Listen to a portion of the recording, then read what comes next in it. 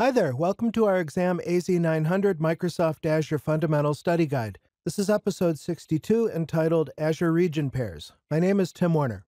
In the Microsoft Azure Fundamentals AZ-900 objective domain, today's skill starts in the functional group Describe Core Azure Services, works its way through the objective Describe the Core Azure Architectural Components, and terminates with Describe the benefits and usage of regions and region pairs. As you see on the right side of the slide, point your browser to timw.info/AZ900SG to get to my interactive AZ900 table of contents that has links to all of the videos. I'm quite sure that we discussed Azure Regions in an earlier installment of this study guide. Recall that regions are areas of the world. As you can see on the right-hand side of the slide, there's a Microsoft-provided diagram, and I give the attribution in the lower left of this slide that the globe is divided into geographies, in which case you've got these regions. These are points of presence for the Microsoft Azure Cloud. And what Microsoft has done is, throughout its geographies, created pairs of these regions. These are two regions within the same geography that are far enough apart to be separate regions, but close enough to where they're in the same geography. And this is the main point. Microsoft has put down additional network interconnects between paired regions to decrease latency, to minimize latency, in other words, delay. What does this mean for your Azure infrastructure? Well, for example, if you had Azure SQL Database deployed to the East US, and for fault tolerance and high availability, you wanted to replicate that database to another region, I always recommend that look at the region pair first because of those network interconnects so that you'll get minimal latency before just deciding by some other metric, oh, well, I want my secondary in this other region. That may very well be the case. You're not limited to using region pairs in most cases. However, in the demo, I am going to show you an exception to that. With Azure storage accounts, there you do not get a choice. If you replicate your storage account across regions, Azure will use the other pair in the region pair for that region. Azure updates one region per pair at a time during planned maintenance, so this ensures that you've got high availability. If you, for instance, have deployed two replica virtual machines, each to different regions in the same region pair, and Microsoft has some planned maintenance that will affect an entire region, you know that your service should be okay because while that planned maintenance is happening in your primary region, you still have the other region pair region online and available.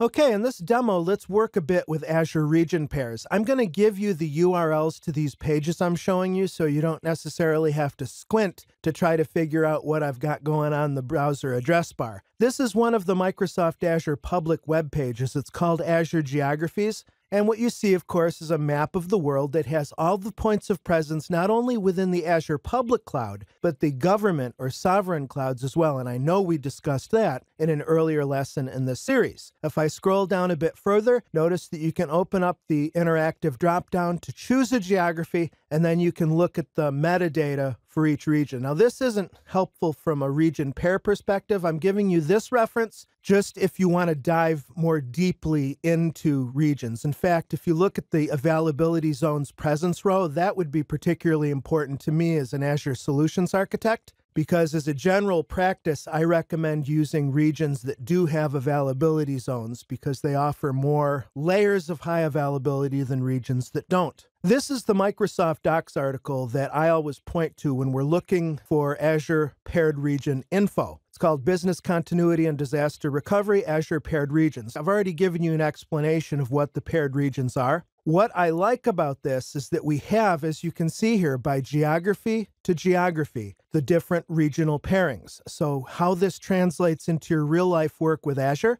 I'm going to do a Control F and type East US, which is mainly the region that I use. Let me come down to where it is. It looks like we've got East US and East US 2 regions in the North America geography. So as I was saying earlier, if I'm going to deploy a database or some other resource where I'm going to redundantly deploy it to another region for high availability, I want to maximize the performance between those two database instances. So in this case, it looks like the paired region for East US is West US, and the paired region for East US 2 is Central US. Again, you're not forced to use the region pairs in most cases. An exception to that rule is the storage account. If we create a storage account in our subscription, let me quickly just nominate a resource group. We're going to choose the location here based on whether you're in a government cloud or the public cloud. I'm in the public cloud, and there's my East US region. But depending upon what your replication option is here, there's a type of storage account replication called geo-redundant storage, or GRS. And when you choose one of the GRS replication options, what Microsoft does in the background is it creates 3 copies of your storage account and keeps those in your home region, which in my case is going to be East US. We now know, because we were looking over at the region pair list, that if we choose one of the geo-redundant options, that the second 3 copies of that storage account are going to be in West US. You do not get a choice there.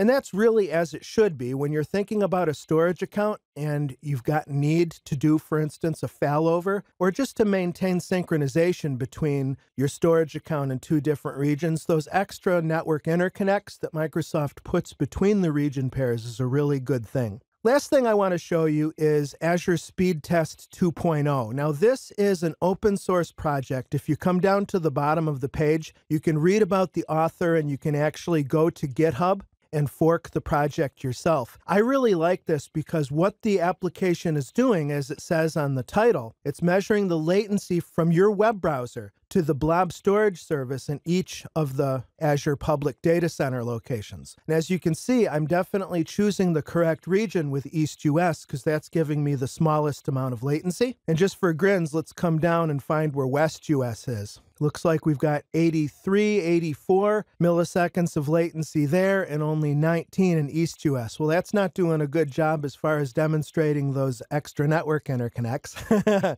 But anyway, I just thought you might be interested in this site because I go over this with my customers to make sure that they're choosing the most efficient regions for their resources. For further learning, you can look at the public page I showed you on Azure Regions and Geographies by going to timw.info/APR1. The Microsoft docs on Azure Region Pairs, timw.info/APR2. And if you want to check out that Azure Speed Test web application I showed you, go to timw.info/APR3. Well, that's it. Another lesson down. Good deal. In the next episode, we'll cover Windows Virtual Desktop. In the meantime, you can find me on Twitter at TechTrainerTim. All of my Pluralsight courses are at timw.info/ps, and my website is techtrainertim.com. Thanks again and happy studying.